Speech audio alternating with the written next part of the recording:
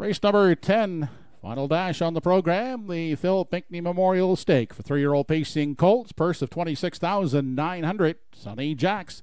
Sword from the Stone, Reassurance, Jack Boswell, Good Omen, Southfield Patrick, Joe's Dreamwalking, Just a Country Boy. In the back tier is Roll Your Coin.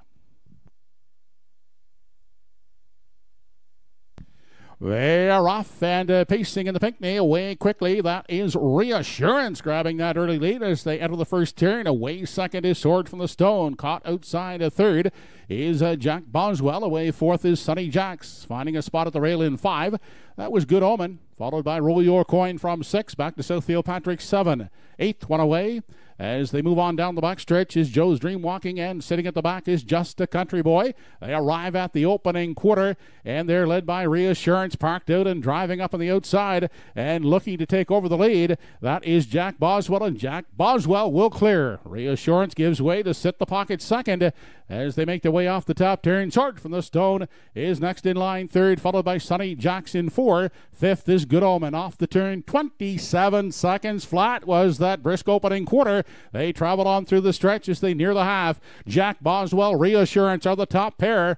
Then third at the rail is Sword from the Stone. Here comes Good Omen brushing up on the outside and moves up now to take on the leader, Jack Boswell, as they race on to the 5/8. And Good Omen looks to be going on by. That's Good Omen taking charge as they race down the Redland Farms backstretch. Final time, the half, 56-4 on their way to the 3/4, and Good Omen opening up by 2.5 with Jack Boswell. Back second, third is Reassurance. Then it's Sword from the Stone looking at it from 4. 5th inside is Roll Your Coin. The field heads on over to the 7/8, and it's Good Omen on a 2-length lead.